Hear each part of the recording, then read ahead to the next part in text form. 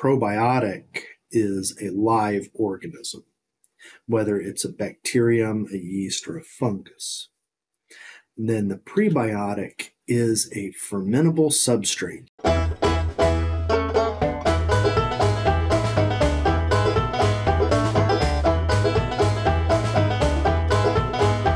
Hi, I'm Bill Weiss, the host of the Dairy Nutrition Blackbelt Podcast. My guest today is Dr. Todd Callaway, an associate professor at University of Georgia, and he studied gut microbiology for about his entire career.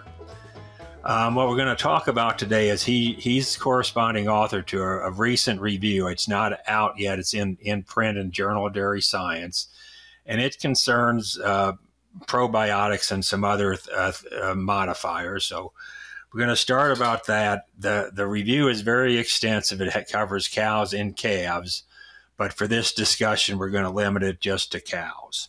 So welcome, Todd. Thank you very much. I appreciate it, Bill. What I'd like to start with, I read this paper, and you have a table, and you talk about probiotics, prebiotics, direct-fed microbials, and then a new term for me anyway is eubiotics. Can you kind of differentiate those terms? Sure. Basically, the industry has drifted towards these terms in the past 5 to 7 years based upon all the confusion when it was just direct-fed microbials that lumped everything together in one column. So eubiotics are basically what we used to think of as DFM, or in the human side, what they call probiotics. The terminology gets really weird. So a eubiotic is a feed additive that plays an essential role in supporting animal performance or welfare through supporting gut health, which is a pretty broad thing. But it covers basically everything that we use in the animal industry as a feed additive to try to make anything better with that animal that falls in that eubiotic category. Okay. Then a probiotic is a living organism which is going to be beneficial to the health of the host. So it is a fermentable substrate. So any kind of material like an oligosaccharide or inulin that the host isn't going to be able to degrade, but the microbes can't. So it's the term, and I've used this for years that someone else came up with, was colonic food. So it's food for that microbial population only. Then you have your postbiotics that are end products of fermentation. That's what in the dairy industry we traditionally think of as those yeast products, where things have been grown, they heat treat or lyse or cook it, and then we use that cell wall material or whatever it is we're looking at. So that's a postbiotic, after it was alive, is where the terminology comes from. Then if you couple like a prebiotic and a probiotic, or pre-pro and post, that's symbiotics, and that's a term of synergistic biotics. So that way you can add a population, you can put something in to try to maintain that population that you want in the environment. So it's a powerful technique. It's not one we use a lot yet in the cattle industry, but it's one that is getting a lot of play and use to try to control things like irritable bowel and Crohn's disease in humans. In livestock, there are cattle in particular.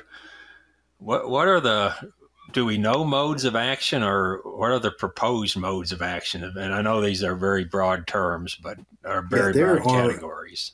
Yes, there's a lot of different modes of actions. And the truth is, depending on what product you're looking at, some of them are going to use 1, 2, or 3 different modes, or even more than that, of action on the microbial population and on the host. So, and depending on where you are, what their diet is, you're going to look at the rumen or that hindgut. So we can't just say they all do this. It's almost a tailored approach. But things like changing the microbial population, helping create a pH stabilization in the rumen, reducing some of that lactate accumulation. And, that's one of those neat things with some of the postbiotic products. They'll contain organic acids like dicarboxylic acids like malate or fumarate, stuff that I worked with on my master's degree way too long ago. And that promotes the uptake of lactic acid by certain members of the microbial population. But you find a lot of this material in many postbiotic products.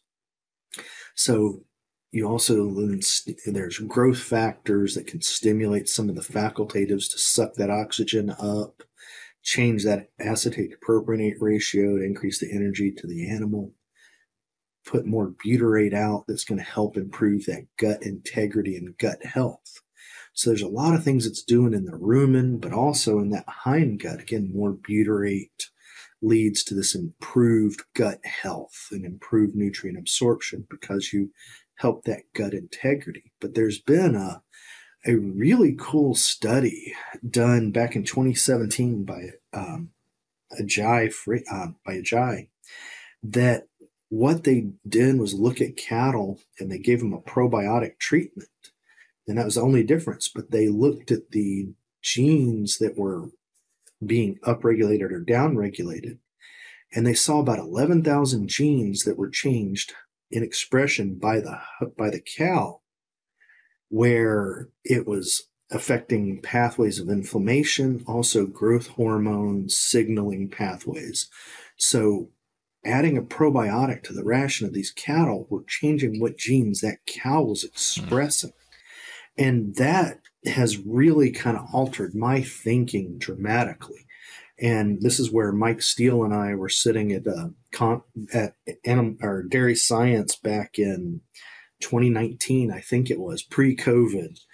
And we were sitting there talking about it, and we went through this paper, and that's where we came up with the idea of doing this paper. And it took forever with COVID, but we finally got through it. And Mike Steele Guelph was, a great resource on this. But it really changed the way he and I both view how these probiotics and prebiotics and eubiotics actually work in the animal.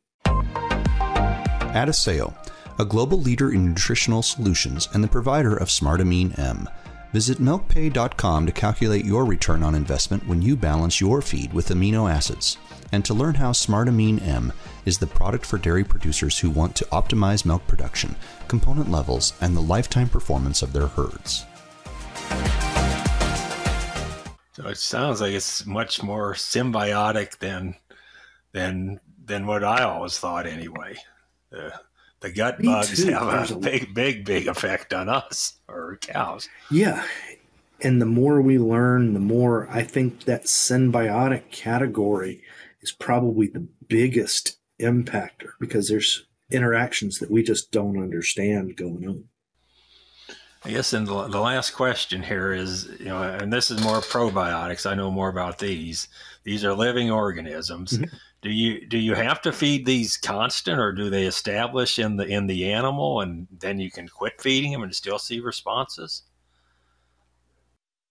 Usually, most of the organisms that are used as probiotics have to be fed daily because they aren't the normal gut bugs. And, that microbial population in the gut of the cow is so dense and thick and so based on competition that they're trying to murder each other constantly. They're trying to steal from one another. It's like the worst neighborhood you can imagine. So adding this, this bug you've grown in a laboratory into basically the worst neighborhood you can imagine, they're not going to have an easy time taking off and occupying that niche. But if you're constantly dosing them, they have that opportunity to have an effect without necessarily having to colonize. So we think of them more, or I tend to, as more of transient and a low level of colonization. Okay. But we want to have that higher population, so we're boosting that population. Okay, great. This has been really interesting. In a future recording, we're going to talk more about specific responses. But thank you for this introduction. Thank you very much.